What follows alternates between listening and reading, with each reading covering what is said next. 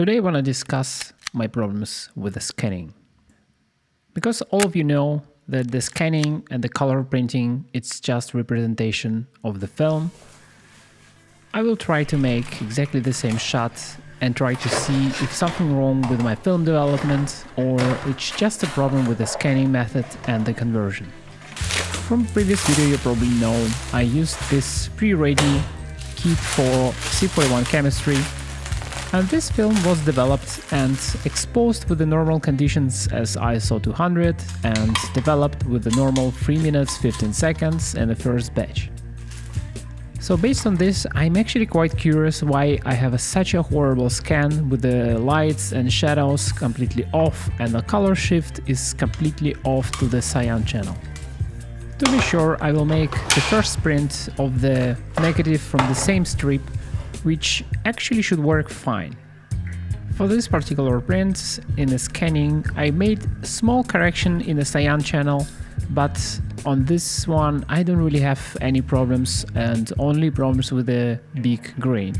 But take a look closely on the negative, I don't really see any type of errors with the grain, and the shot literally looks perfect. Sometimes I really became suspicious about my scanner and the scanning setup and the old conversion method.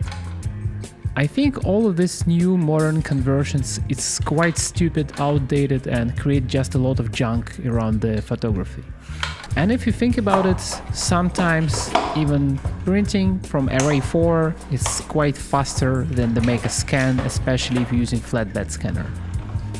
Not sure about you, but I don't really need these copies of the negative in a digital form from the beginning, and especially if you think about it, your first expression from your print and from your photo and how you want to feel it and look it is much more important for you as an artist than to look on the screen and just see the pixels.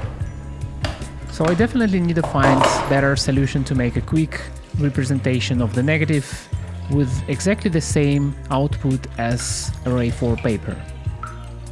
So I started with the printing of the test strip with the exposure rate with the 3 seconds, and I will make a development, and for this type of chemistry from Adox I usually use 1 minute and not 45 seconds because I see it looks a little bit better and the colors pop a little bit more.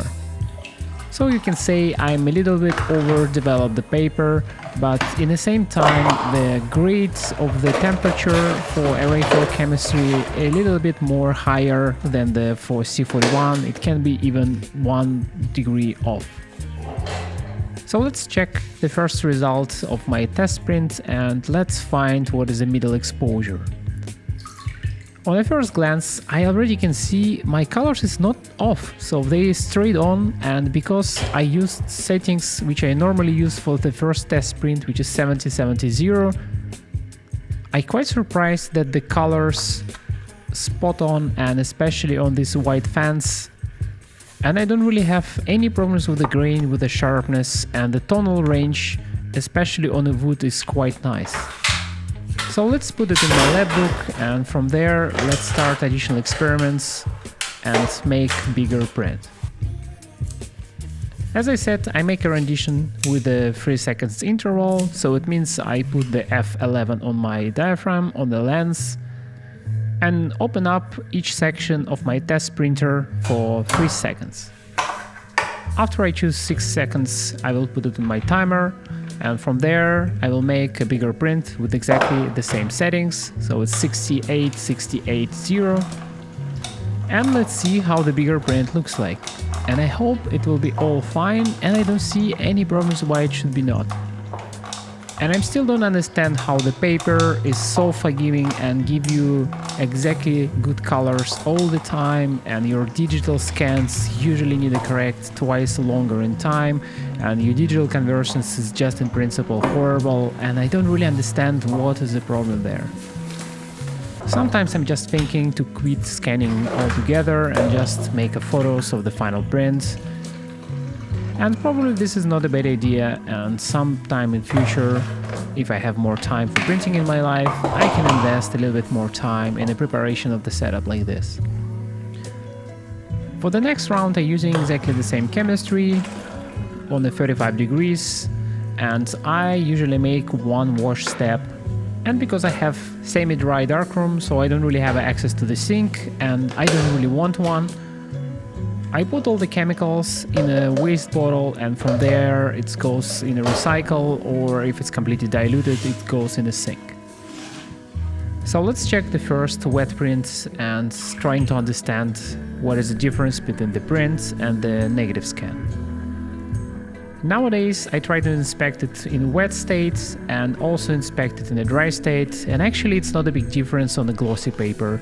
So I really like the depth and the results what I have from this print, and shadows all there and my highlights extremely there. So let's compare it to the scan from the Negative Lab Pro and my Plastic 135 scanner.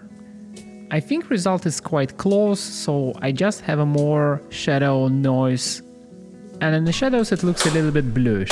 So from there let's go to the first problematic print, and now I hope it will look more or less reasonable, at least from the beginning.